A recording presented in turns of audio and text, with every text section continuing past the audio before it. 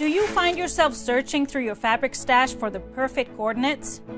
Do you strive to be more confident in your color combinations? If you answered yes or just love fabric, then a subscription to Goody's Color Club is for you.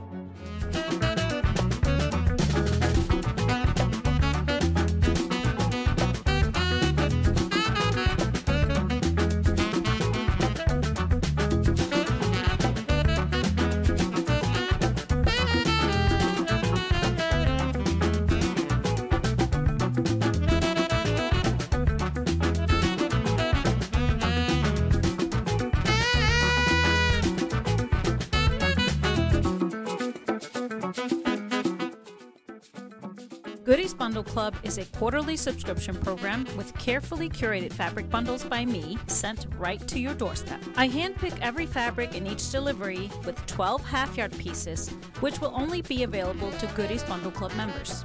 In addition to an exclusive Stash Builder bundle, each delivery includes a booklet of information on the fabrics I have chosen, the fabric designer, additional fabric suggestions to use with a bundle, and quilt patterns that would be a perfect pairing with the fabric.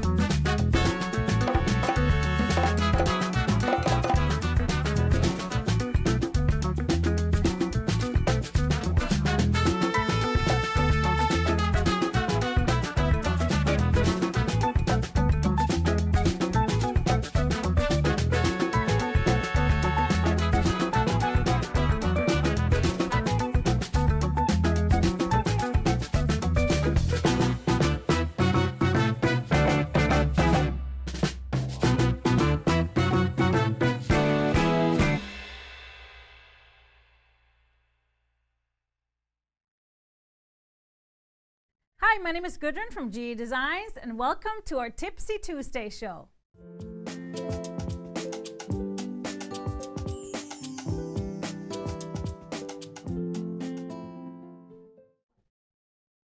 Hi everybody, and welcome to our show. We thank you so much for being here. It's always great, and if you're watching us during this live premiere on YouTube, make sure you introduce yourselves in the comments, say hi and everything. We are not live. We had to pre-record today's episode, but we still did not want to make sure we missed a day. So thank you all for being here. Now today I'm going to keep it pretty similar to what we do on Tuesdays. I'm going to start off with a great tip of the day, and this one is one that you've been waiting for, I know. It's all about how you can put Cuddle or Minky on the back of your quilt and then use it to bring around as binding. So kind of a self-binding technique. And then I'm going to have some great fabrics to show you, some brand new fabrics in the store. And finally, we're not done. Colleen is going to finish us off today with a great tutorial. She's going to show you guys an easy way to do beautiful chenille work. But let's get started and kick it off with my tip of the day.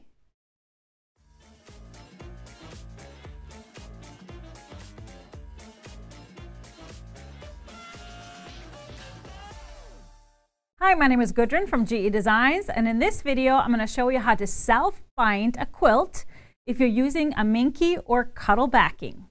That is, bring that backing around to the front and use it as binding. So let's get started. First, I'm going to talk about the tools that are very helpful for this process. So I'm going to be using a Sharpie pen. You can use a Sharpie, but any other kind of a marker pen would work as well. I also have my chalk pen. You could also use a water erasable pen, whatever works for you. Good scissors. I really love using a stiletto. This is a stiletto by Annie. It's a nice and sharp to hold things in place, and I'll show you a couple of uses for it. Then what you want are actually flower head pins. When you're working with Cuddle that is longer or Minky, they tend to, your regular ball head pins tend to get lost in the Minky, so I like these flower head pins, and this is for lightweight fabrics, for sheer lightweight fabrics.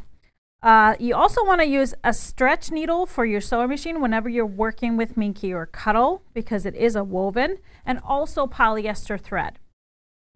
I'm going to show you how to use this ruler for some of our markings, but any ruler with a 45-degree line on it works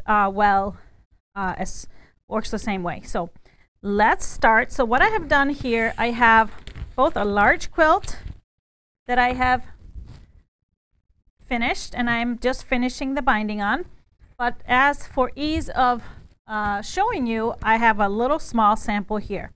So first thing you want to do with your quilt and your backing, your batting. So whenever you're going to use Cuddle or Minky to bring around, you don't want to do just a 1/4 inch. That's just going to drive you crazy because that is very narrow. I also tend to not do this unless my quilt has a border or where the points don't come out to the edge, because it's sometimes really hard to get like a perfect placement of the Cuddle, and as you can see, it kind of fluffs up around the edge, so you might lose some of your design if you have points coming out to the end.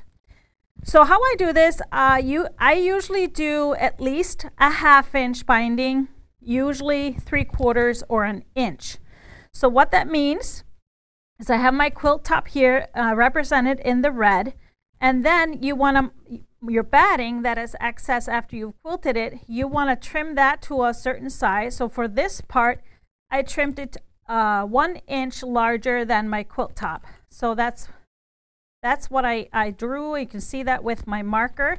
And then you want to just make sure you trim that, and you can do it right away just with scissors before you mark your Minky. So in this case, I did a 1 inch or a 1/2 inch batting. On the quilt, I actually did 3/4 of an inch because I want the binding to become an inch. So the binding on this one will only become 3/4. So once you've trimmed your batting to the same size as cut it on the drawn lines, you'll see you have a 1/2 inch batting all the way around the quilt top. So then you want to mark your Cuddle or your Minky. So this was a 1/2 inch. So now you want to mark from the edge of the batting to the Cuddle. You want to mark a 1/4 inch wider spot because you need that Cuddle to overlap into your quilt top. So I just took my ruler and made markings, so it's a 3/4 of an inch larger on all sides. For the large quilt, it was easy because that was just an inch from the edge of the batting. And one great thing about when you're doing these markings is using the Stripology ruler. On my small piece, obviously the ruler is too big, but it worked really great for my large quilt. So I'm going to show you, because on both sides you have 3 dotted lines, and then to the first slit on each side there's exactly an inch. So I could use my side and put that 3rd line on the edge of my quilt top, mark my batting, and then I could just put the first slit on that marking and mark my Cuddle an inch from that. So a great tool to use. You will also have 2 lines here on the top, so make sure you check that out if you're doing a larger quilt. But we are here, and so now, as you can see, I have marked the outside of my backing. And so now we are going to mark our corners. So we want to have a really nice mitered corner, so when you flip it over, it's just going to miter right in that corner here. So there's two ways to do this. You can either cut your corner at an angle, and I'm going to show you how to do that. I take a ruler that has the 45-degree angles on both sides, and you want to mark that from the corner of the batting. So I can just lay this one so it's aligned here and on this side and make my marking. I'm just going to use this chalk marker. I don't know if you can see it. Let me do it in Sharpie so that you can easily see it. And then what we're going to do is just cut that. So I'm going to cut this angle. And here's a nice trick. If you have real longer fibers on your Cuddle or Minky, just go right under it, cut it from the back versus cutting it with a rotary cutter. And just cut through that backing layer, and then you're not cutting through all of those fibers. So there's minimal shedding. There's always going to be shedding just on the seam, but it's not going to fray or shed anymore after that. So I always have a little shop vac, a little handy vac in my sewing room that I can do that with, or you can have a little lint roller here to pick it up. So also you want to cut the sides to size as well. So I'm going to cut those off. On both sides, you obviously want to go this way. So then the first thing you do once you have cut all your sides is sew this angle. And now that I've cut it at this angle, all I got to do is fold this up and pin it. So you can fold your quilt like this. You can pin it and then sew with a 1/4 inch seam. Now a little bit easier way would be to mark this and sew first before you trim. So here I have a corner, so then you want to draw the line. If you're drawing a stitching line, you want to draw it all the way up to the corner. So instead of using this ruler where it's a 1/4 inch from the corner, I'm just going to pull it down a little bit so that my edge of my ruler is hitting that corner of the batting like this. And I first want to cut my sides all the way. So that's trimmed even. You can of course do this with a rotary cutter. Just know if you're going to do it with a rotary cutter, you're going to get a little bit more fluff. And also you might want to use a mat that you don't, kind of a little bit of a beat up mat, because it's going to get into your cutting mat. But the best trick is to have a little vac in your sewing room and catch this. So now I have drawn this, so all you got to do now is fold it over, and then you just match up those two lines that you draw, so on this side and the other side, and you want to pin. So I'm going to grab my flower head pins, and you want to pin on both sides. I want to pin it. Just double checking here. It's matching up. Looking good. So I'm going to pin it on one side of the line and then on the other side of the line. So now you're just going to stitch along the line and then trim that little corner off. So either way, whether you cut it first and just pin and sew with a 1/4 inch seam, or do it this way, is going to end up with the same result. And so one thing that you want to do too when you're sewing the corners, because you want to make sure that these outer edges are even. So I always start sewing from the outer edge and into the folded edge. So start here and back stitch and go all the way down to the folded edge. So then you would trim that off and you will have a sewn corner like this. So you trim everything off, and now we're just going to fold this over, and you kind of push that in to the corner, and you're going to get a nice mitered corner. And you'll see now that this is going to go over your edges by a quarter of an inch. So now all we got to do is stitch this down. So you're kind of skipping a step where we sew the binding down, and then we flip it over the edge, and then we sew all the way around again.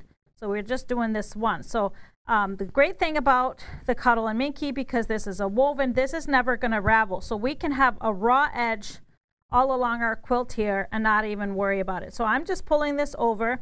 Another step you can do if you wanted to draw a little line onto your quilt top to have a guide to where you want that Minky to land. You can do that, but I just like to pin it in place. Again, this time I'm pinning this way. So normally when we're piecing, we're pinning the opposite way, but now I'm just pinning this way. So before I am ready to stitch my binding down. So I pin all the way around. And now I'm ready to get to my sewing machine. So what I want there is polyester thread that matches my Minky or Cuddle. And then you can do a couple of things with your stitches. You can do a little bit of a serpentine stitch, which kind of just does a little wave. Make sure it's not too wide. But I like to just do a zigzag. So I want it rather about I set it to 3 millimeter wide. And then make sure that it's fairly long as well. So about 3 millimeter long. And so when I am stitching, I actually want to go on the just the outside when it zigs to the left to just kind of be right outside the Minky or the Cuddle, and then when it zigs to the right, you go into it. So it goes this way across as you go, and then you can remove the pins as you go down. I actually shot a little video of me when I was stitching a part of this larger quilt down. So let's take a look at that.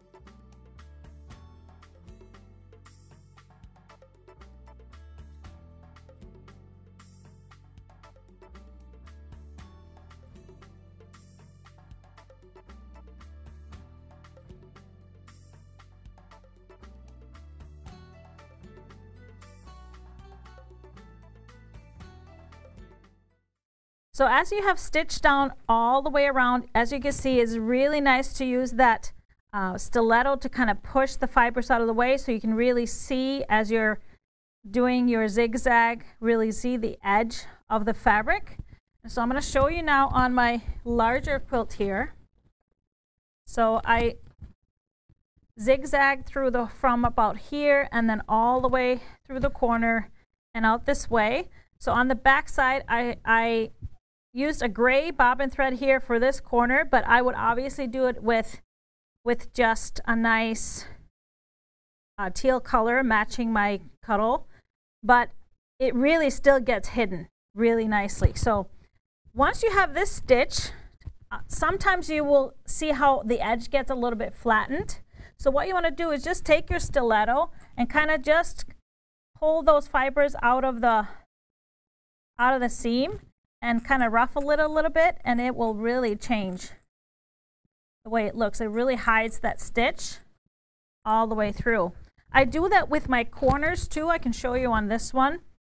So after you sew a corner, you will see that they kind of flatten And so all you got to do is kind of pull that out, and you'll see that it gets nice and fluffy and very, very forgiving. So it's a great way to do a binding when you maybe don't matter too much if you hit to a point, but it's something that's very forgiving, very fun for a look, great for kids or any kind of quilts that you really want to cuddle with on the couch.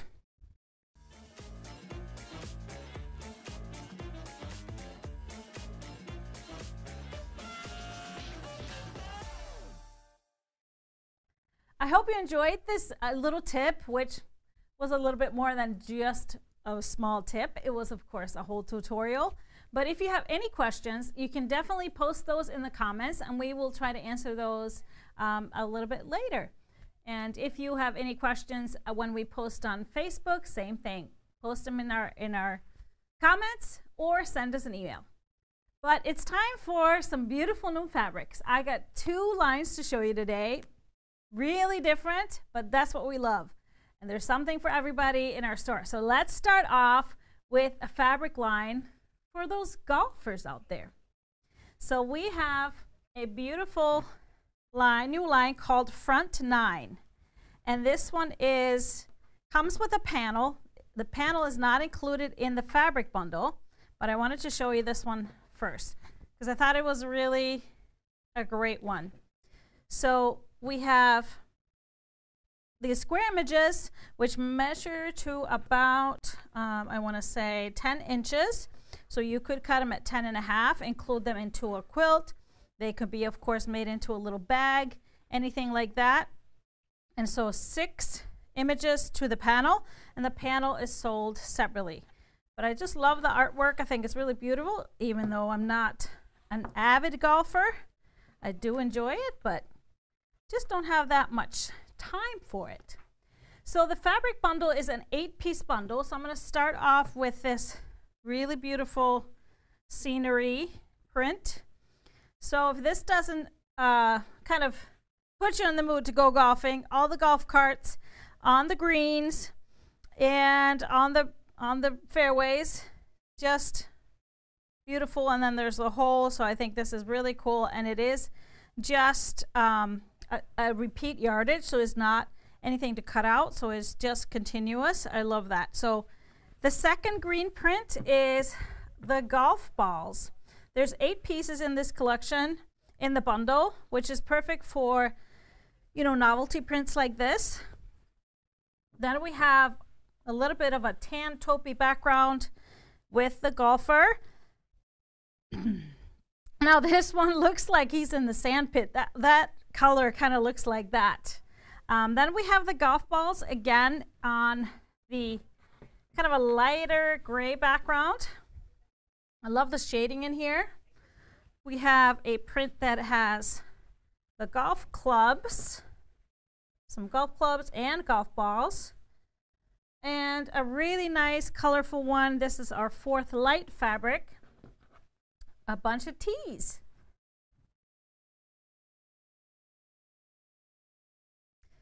And then this is probably one of my favorites. We have a little argyle print. I love this one.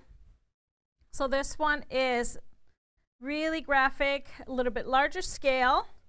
And then we have the last one is a black, really geometric, but if you look closely, these are golf tees. Love this. So this is the whole line, 8 pieces, and then of course the panel, if you wanted to add that and do something fun with it.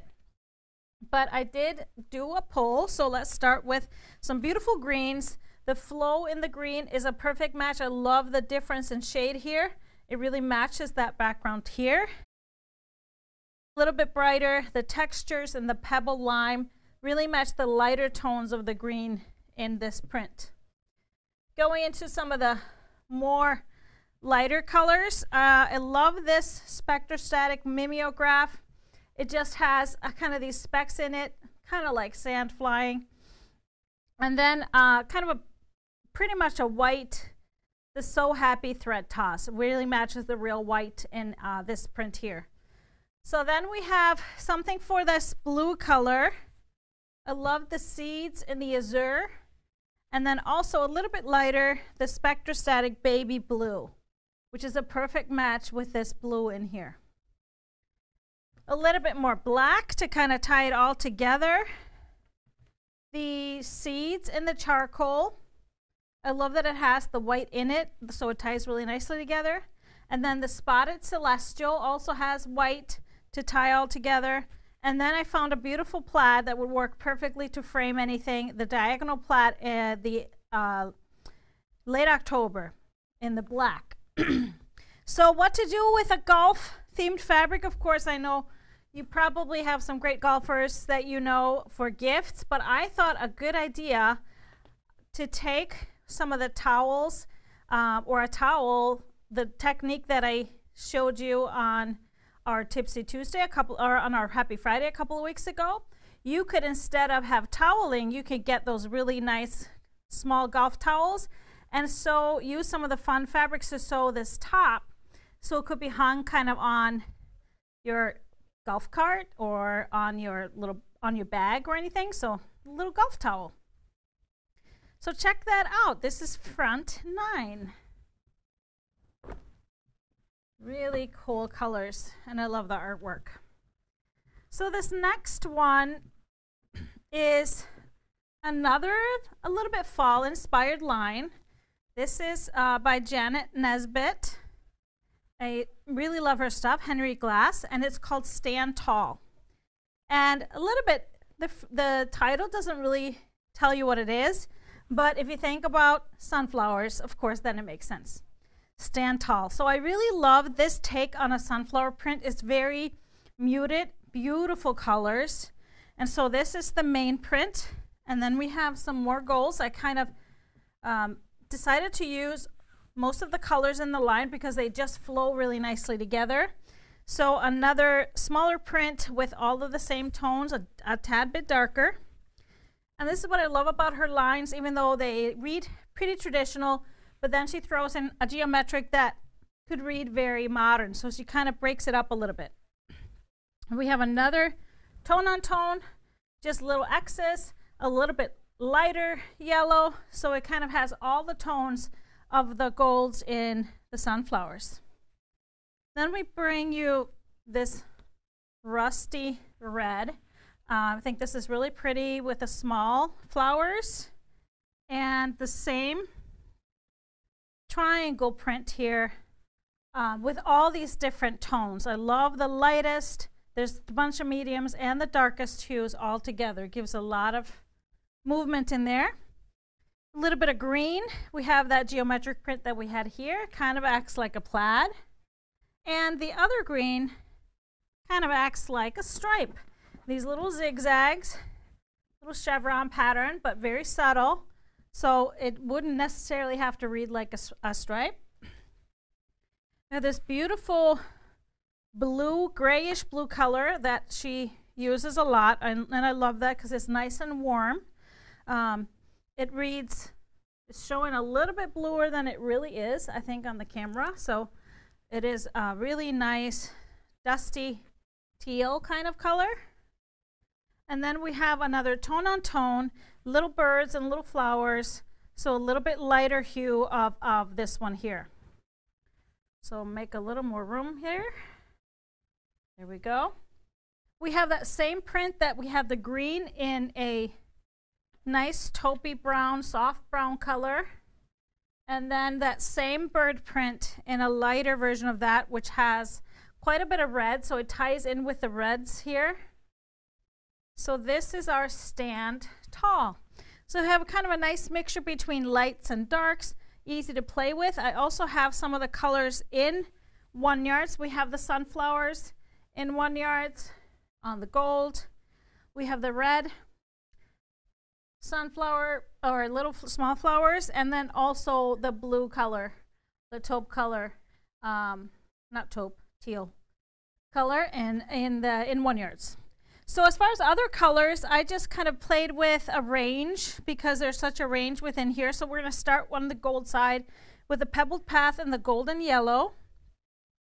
And then I decided to pull a little bit deeper for some of the deeper tones of the gold, the Flights of Fancy and the gilded. So has a little bit of cinnamon tone to it.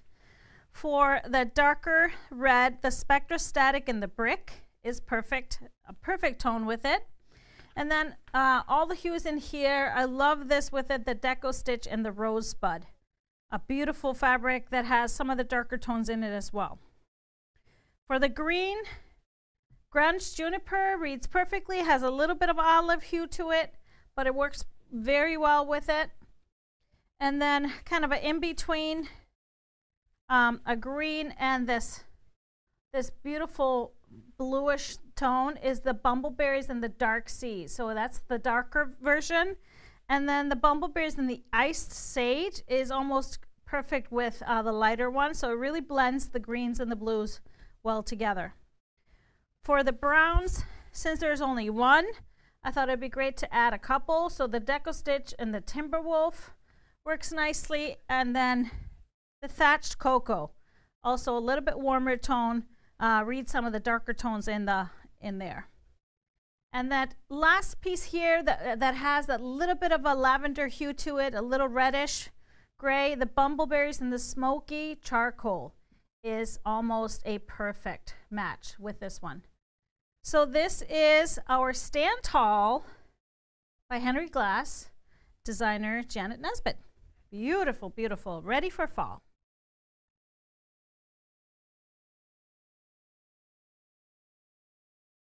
Hi, I'm Colleen from GE Design. I'm here today to talk about the chenille technique. It's one of my favorite techniques, frankly, to give my projects a little bit of texture and a little bit of pizzazz. Let me show you what I mean. On the left here, I have a pillow that you might have seen if you watched the One Yard Wednesday shows. During one of the One Yard Wednesdays, I was promoting this line of green color fabrics. And I thought, what can I do with this solidish green to give it a little something? So I did my chenille technique and then I made this into a pillow, and it really is a nice add to my decoration. Today's example is another pillow. I love making pillows using the Chickadee Room to Grow in the cloud colorway. And this is a really pretty floral pattern. This will really look beautiful in my home here in the spring and summer. The chenille technique is really simple. I'm going to layer my fabrics. I'm going to sew channels on the diagonal so that I get this nice chenilling effect. And then once they're cut, I'm going to cut them using my slasher cutter. Let me show you those tools. The first tool I want to remember to show you is Insulbright. And I love Insulbright as the batting or the interfacing, if you will, for my chenille projects that are used in the kitchen. I use 2 layers of this along with 3 layers on top fabric and 1 layer for the backing fabric. Of course, if I'm not in the kitchen, I can use my cotton batting. I can use our Quilt As You Go batting. Really, any of these will do. My go-to tool for chenille is the Slash Cutter by Clover. The Slash Cutter has a small rotary blade here in this slot. The guide helps to pick up the fabric so you can slide right through here. The guide on the cutter right now is used for more curvy cuts. The longer guide is used for more straight cuts, and I'll show you both examples of those. You can also turn the wheel so that you maintain the sharpness of this, and this blade will last you a long time. My second tool that is a kind of a surprising one is Aunt Pam's quilt sponge. So we love this quilt sponge because it's great for cleaning up your mat. In chenille, it's great for giving you just enough friction on your fabrics to give that chenille effect. So grab Aunt Pam's and put these aside. Let's take a look at the technique.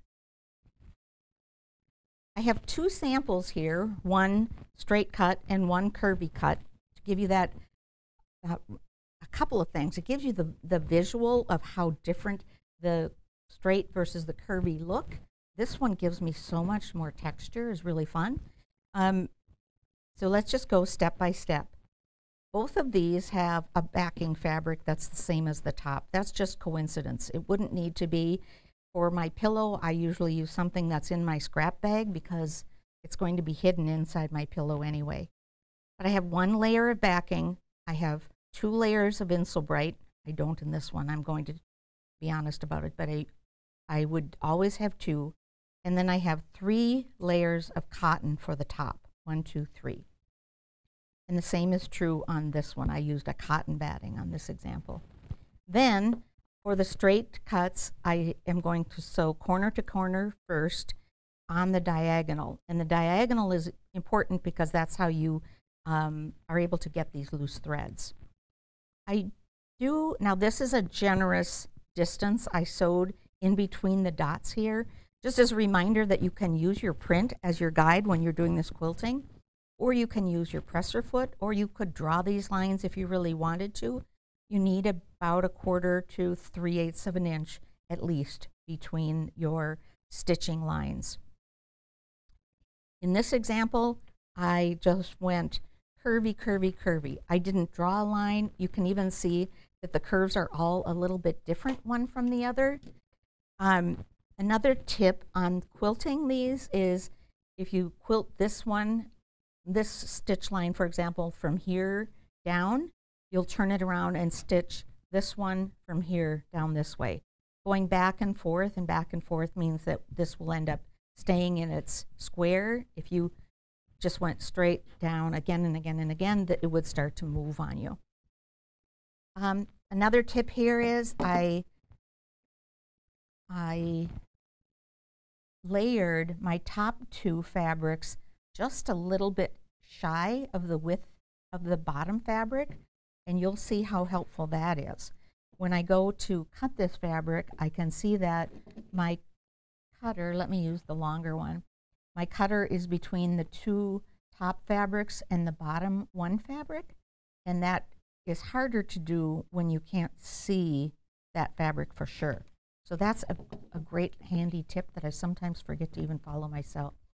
So I'll put this in here, give it a little push and a little curve, and it's ready to go. And I can go back here and do the same thing. Isn't that fun? And then over here, the same thing, only on the straight. So I'm going to find the top 2 and just cut through. And I want, just a reminder, I want to keep that first layer intact. Then I grab Aunt Pam's sponge and I give this a little bit of a rough up, and that is how I get that chenille effect. So I used to have to throw these in the washer and the dryer to get this chenille effect. I don't have to do that anymore. I can just do the Aunt Pam sponge. There is a tool on the market sold for this purpose, and it's a brush, but it has wire teeth, and it's actually a little bit too aggressive for our cottons. I tried it and I didn't really like it. So there you go. That's how simple this technique is. Very easy and fun to do. Let's look at the pillow again and some other fabric candidates that would make great chenille, and then we'll close with looking at the tools. This is the Chickadee Room to Grow Cloud. If you're looking for this on our website, grab a yard of this. You'll need a yard in order to get this 18 by 18 pillow, because you need 3 layers lined up exactly. I think this is so fun, and there's the little chickadee hiding in the flowers here. This floral print is beautiful, and here it is. So I think, and it's fun to look at this before it's chenilled, and you can see how much texture the chenille process gives it. So that would be right about here in this print. Also in Chickadee Room to Grow, we have Chickadee Dusk. This would also be very cool. Give you a darker vibe, of course, but really pretty with these great big florals. I think these are fun projects for seasonal kinds of images. So This would be a great runner or great pot holders. This is Holiday Spirits, Santa, Cheers. And some of these prints, you know, you're wondering, those are super cute. What would I do with these? I wouldn't want to make a quilt necessarily out of the Santa, but a pot holder, a trivet, coasters, those would all be really fun. Also in the more seasonal prints, I have Winter Hollow Scenic Multi. That one is equally pretty, obviously a different vibe than Santa, but would be so pretty. I have a couple more florals. Rendezvous Crimson. This is another large scale floral, which would be real pretty. And then my favorite is the Mon Cherie Lake, Mon Cherie Floral Lake. So again, it's going to give me that vibe of that lake in the background with these flowers coming off in that chenille texture. So, so pretty. I hope you like this chenille texture. Let me remind you of the tools that are going to be so helpful. First of all, the non-stick sewing machine needle, the 90-14 or the 80-12, either one would work great. I used the 80-12 for this and it was perfect. The must-have is the slasher cutter, and it is by Clover. You can go, of course, for all these products to gequiltdesigns.com and grab these. The slasher cutter has the attachment for the curvy channels as well as the straight channels, and really very good tips and instructions in the packaging here. So take a minute to look at that. Finally, Aunt Pam's sponge. You may have one for cleaning up your mat.